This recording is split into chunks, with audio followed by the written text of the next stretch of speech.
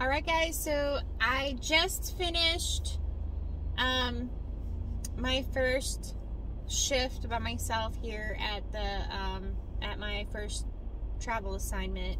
I'm in Martinsburg right now.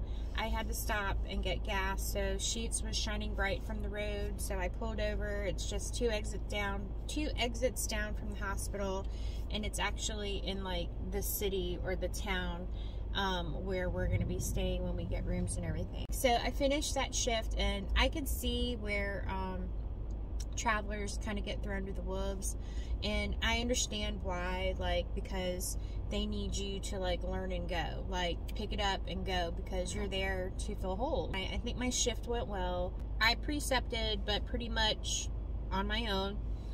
So pros of last night was that I'm an intermediate level nurse, so I'm going on 5 years, and I feel like that's fair to say. I mean, I'm still learning every day. I don't know everything, but I'm also like comfortable with my skill set. I'm comfortable with like delegation. I'm just comfortable in my nursing practice now. So I feel like that that helped me. They use Epic, which is a system that Kayla and I had used at the old hospital, so that was okay. Now, it is nothing like the Epic that we used at the old hospital, but at least I knew and could understand how to navigate through it. Like, there was a lot of similarities compared to the old hospital, but then there was like things I had never seen before, and I was like, what? And like, they document certain things that we've never documented before, and so there's some things that are brand spanking new. I really had to like just kind of wing it with the IV pump, like that thing. I just don't know. But I mean, once I got to messing with it, because like when I was hanging an IV, my preceptor had to go to a rapid response team alert down the hall. So here I'm trying to give this IV antibiotic and don't know how to program it. So luckily, by hitting buttons and crossing my fingers and praying to the gods that this would work out, I finally figured it out. It's fairly easy, so I'm hoping that I can get a hold of Kayla to tell her like how fairly easy it is. So yeah, my comfort and my skill set, already knowing a little bit about Epic, and kind of just, being able to ask, like, please don't ever be afraid to ask. Like, I thought about it, like, gosh, I kept saying, like, at different times throughout the night, I was like, I'm really sorry that you're precepting, like, I know it sucks to precept and blah, blah, blah. But then, you know what? I think about it, and it's like, no, I shouldn't be apologizing for asking all these questions. Like, you should never feel sorry for asking all those questions. First off, no one is too good to answer a question, okay? And no question is a stupid question. The cons is that there's just people that rub me wrong. And I don't know, like, I'm pretty good with first impressions. Like, there was this one really young girl. She just was, like, really snooty, kind of. And I was just like, oh my gosh, like, I'm probably old enough to be your mother, and you're just, like, so rude. So, anyway, look at my eyes. I am starting to get really sleepy. I probably should shut up and get up the road. I'm sure I'll think more about the things. So, yeah, as I think about it.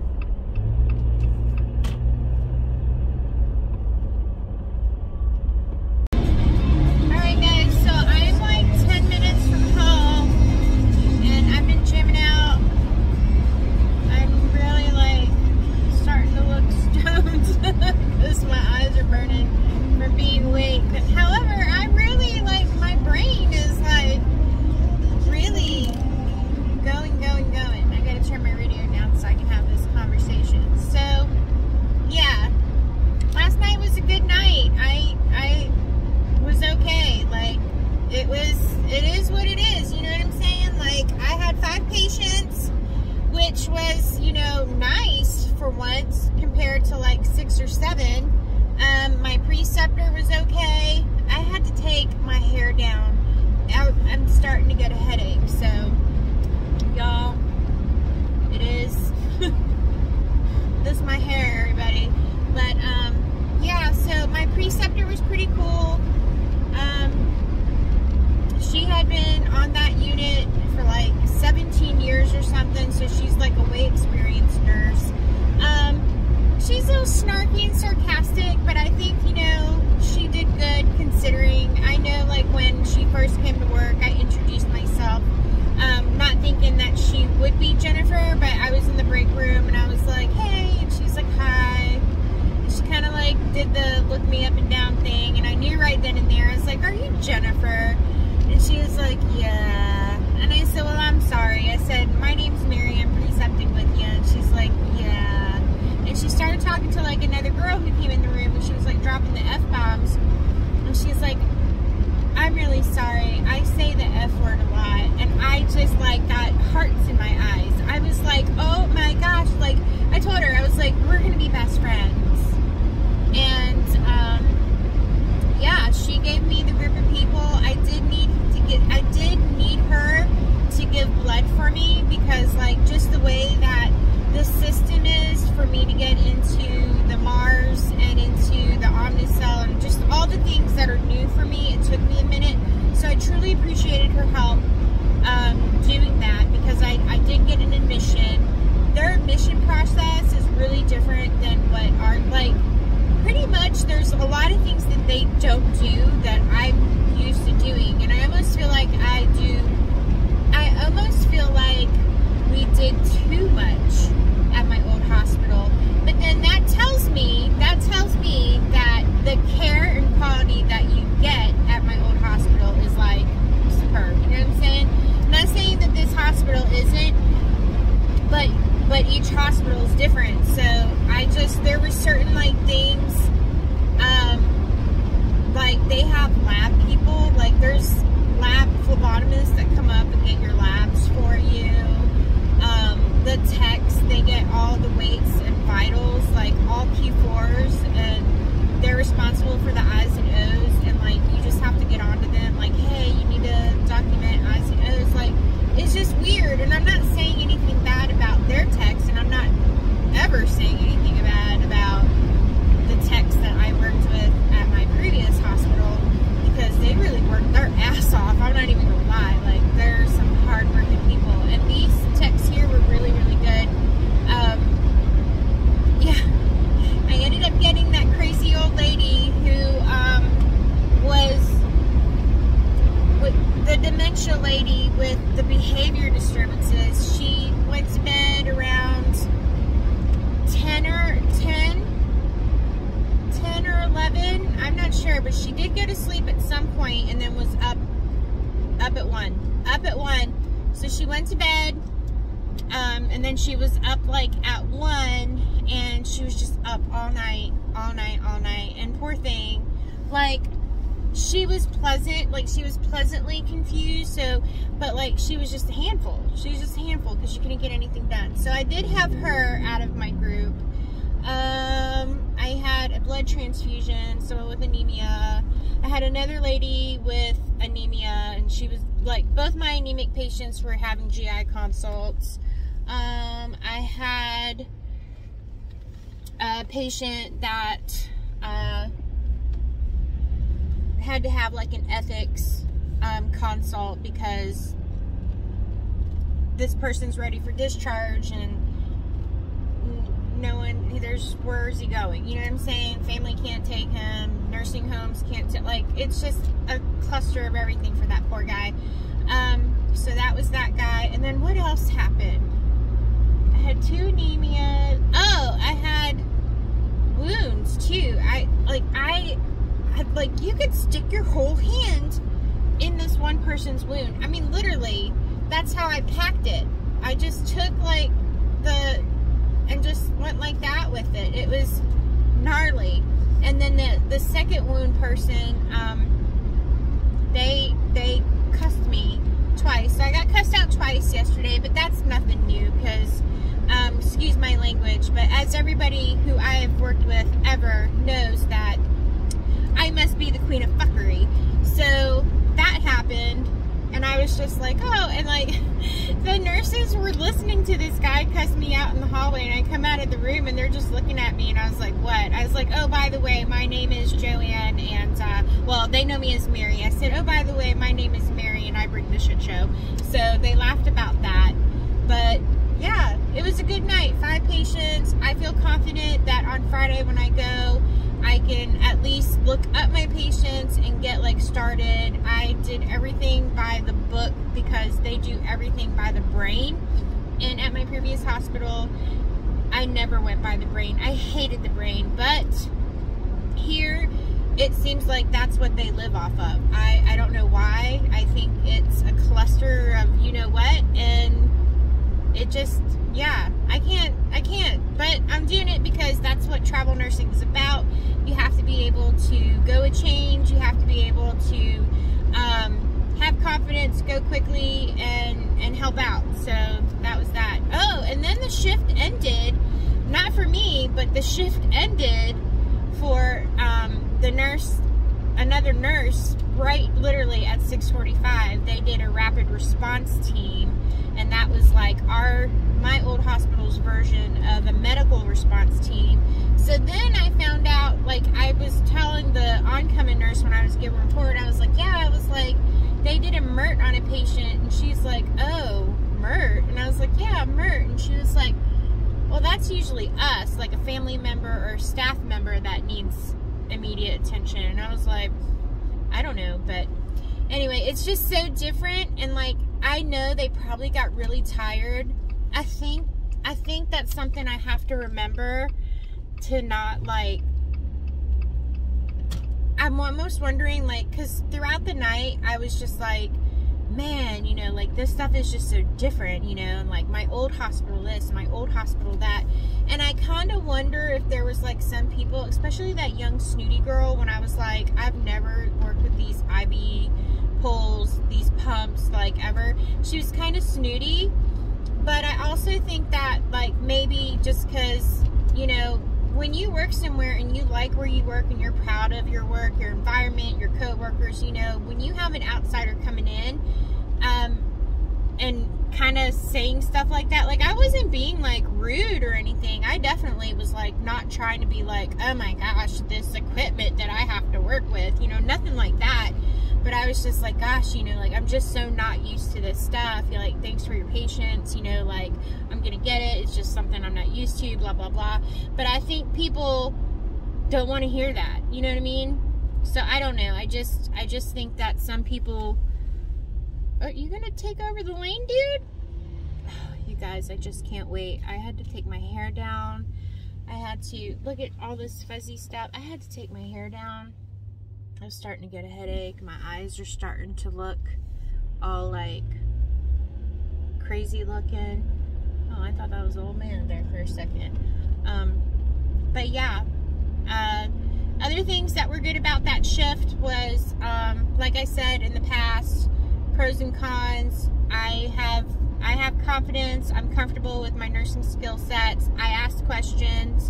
And I already knew, like, say 75% of the computer system. So, you know, theirs was a little different than what I was used to, but I pretty much was able to just get in. The Omnicell, where the drugs were held, was easy to catch on to. That was something that I had actually messed with while I was in nursing school, doing clinicals over at UVA.